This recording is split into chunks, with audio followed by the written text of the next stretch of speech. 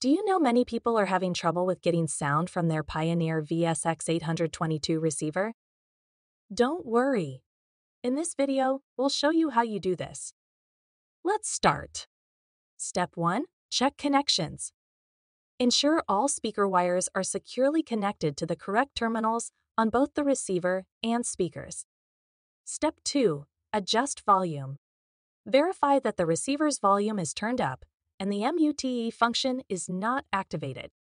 Step 3. Select input type.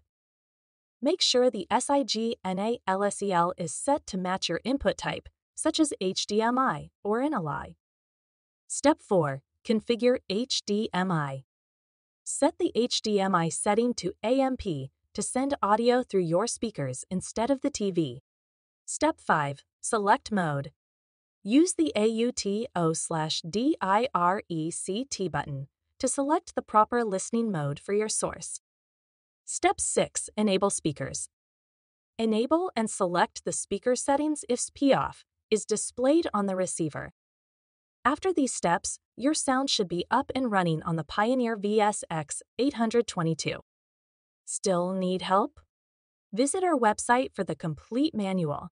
There you will also find questions and answers from other Pioneer users.